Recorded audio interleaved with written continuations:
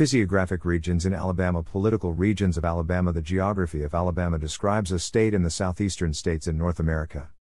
It extends from high mountains to low valleys and sandy beaches. Alabama is 30th in size and borders 4 U.S. states, Mississippi, Tennessee, Georgia, and Florida. It also borders the Gulf of Mexico. Extending entirely across the state of Alabama for about 20 miles northern boundary, and in the middle stretching 60 miles farther north, is the Cumberland Plateau, or Tennessee Valley region, broken into broad tablelands by the dissection of rivers. In the northern part of this plateau, west of Jackson County, there are about 1,000 square miles of level highlands from 700 to 800 feet above sea level.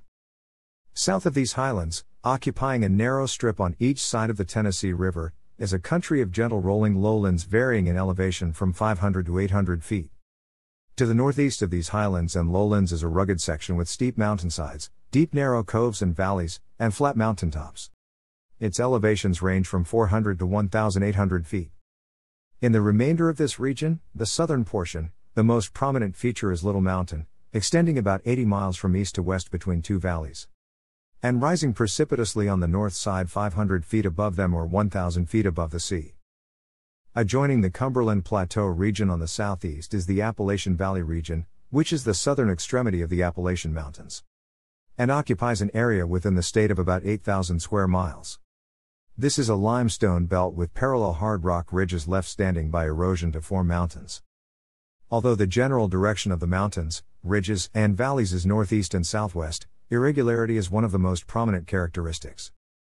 In the northeast are several flat-topped mountains, of which Raccoon and Lookout are the most prominent, having a maximum elevation near the Georgia line of little more than 1,800 feet and gradually decreasing in height toward the southwest, where Sand Mountain is a continuation of Raccoon.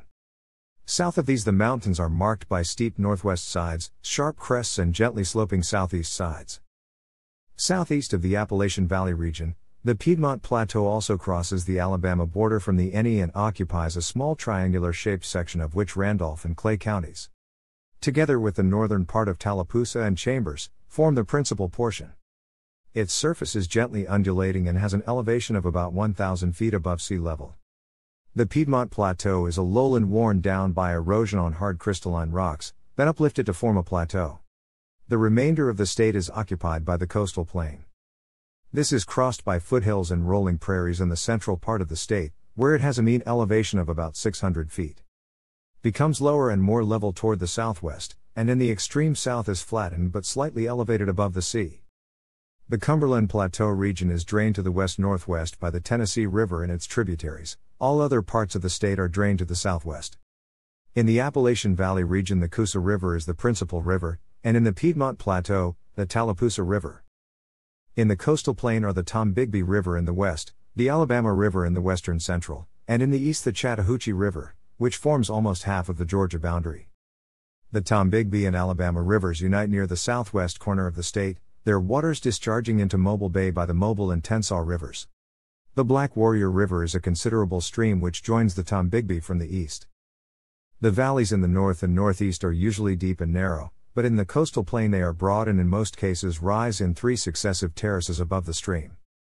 The harbor of Mobile was formed by the drowning of the lower part of the valley of the Alabama and Tombigbee rivers as a result of the sinking of the land here, such sinking having occurred on other parts of the Gulf Coast. The fauna and flora of Alabama are similar to those of the Gulf states in general and have no distinctive characteristics. However, the Mobile River system has a high incidence of endemism among freshwater mollusks and biodiversity is high. In Alabama, vast forests of pine constitute the largest proportion of the state's forest growth. There is also an abundance of cypress, hickory, oak, populus, and eastern red cedar trees. In other areas, hemlock growths in the north and southern white cedar in the southwest. Other native trees include ash, hackberry, and holly. In the Gulf region of the state grow various species of palmetto and palm. In Alabama there are more than 150 shrubs, including mountain laurel and rhododendron. Among cultivated plants are wisteria and camellia.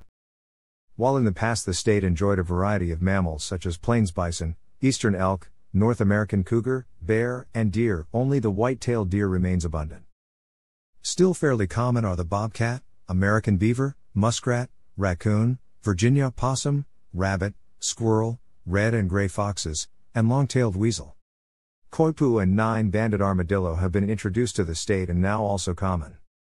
Alabama's birds include golden and bald eagles, osprey and other hawks, yellow-shafted flickers, and black and white warblers.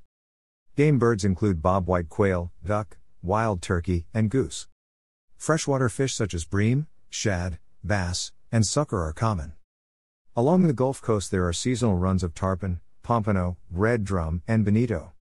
The U.S. Fish and Wildlife Service lists as endangered 99 animals, fish, and birds, and 18 plant species. The endangered animals include the Alabama beach mouse, gray bat, Alabama red-bellied turtle, fin and humpback whales, bald eagle, and wood stork. American black bear, racking horse, yellow-shafted flicker, wild turkey, Atlantic tarpon, largemouth bass, southern longleaf pine, eastern tiger swallowtail. Monarch butterfly, Alabama red-bellied turtle, red hill salamander, camellia, oak leaf hydrangea, peach, pecan, and blackberry are Alabama state symbols. The climate of Alabama is humid subtropical. The heat of summer is tempered in the south by the winds from the Gulf of Mexico, and in the north by the elevation above the sea. The average annual temperature is highest in the southwest along the coast, and lowest in the northeast among the highlands. Thus at Mobile the annual mean is 67 degrees Fahrenheit, the mean for the summer 81 degrees Fahrenheit, and for the winter 52 degrees Fahrenheit, and at Valley Head.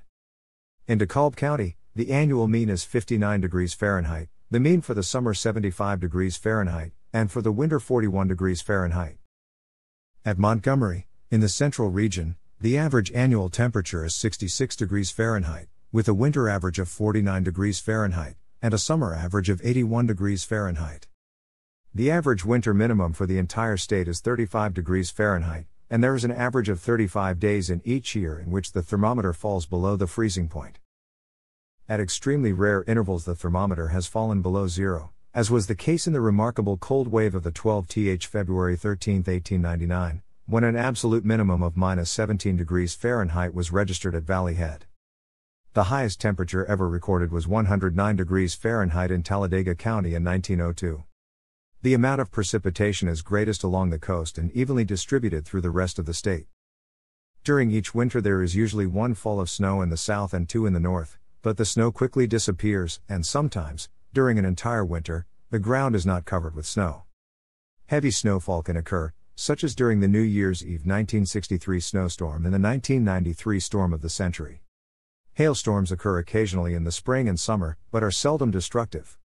Heavy fogs are rare, and are confined chiefly to the coast. Thunderstorms occur throughout the year. They are most common in the summer, but most severe in the spring and fall, when destructive winds and tornadoes occasionally occur. The prevailing winds are from the news. Hurricanes are quite common in the state, especially in the southern part, and major hurricanes occasionally strike the coast, which can be very destructive. As regards its soil, Alabama may be divided into 4 regions. Extending from the Gulf northward for about 150 miles is the outer belt of the coastal plain, also called the Timber Belt, whose soil is sandy and poor, but responds well to fertilization. North of this is the inner lowland of the coastal plain, or the Black Prairie, which includes some 13,000 square miles and 17 counties.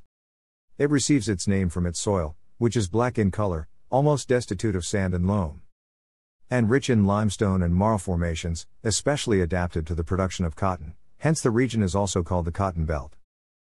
Between the Cotton Belt and the Tennessee Valley is the Mineral Region, the Old Land Area, a region of resistant rocks, whose soils, also derived from weathering and silu, are of varied fertility, the best coming from the granites, sandstones and limestones, the poorest from the gneisses, schists and slates. North of the Mineral Region is the Cereal Belt, embracing the Tennessee Valley and the counties beyond, whose richest soils are the red clays and dark loams of the River Valley, north of which are less fertile soils, produced by siliceous and sandstone formations. Wetumpka is the home of Alabama's greatest natural disaster. A 1,000-foot wide meteorite hit the area about 80 million years ago. The hills just east of downtown showcase the eroded remains of the 5-mile-wide impact crater that was blasted into the bedrock, with the area labeled the Wetumpka crater, or a stroblum, for the concentric rings of fractures and zones of shattered rock can be found beneath the surface. In 2002, Christian Koberl with the Institute of Geochemistry, University of Vienna, published evidence and established the site as an internationally recognized impact crater. Alabama includes several types of public use lands. These include 4 national forests and 1 national preserve within state borders that provide over 25% of the state's public recreation land. Thanks for watching.